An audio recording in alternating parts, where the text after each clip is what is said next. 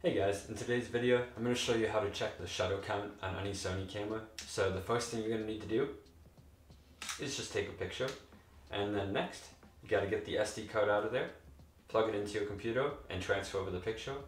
And then after that, you're just going to drag and drop the photo into something like camerashuttercount.com, and that's it. It'll tell you the shutter count, and yeah, you're good to go.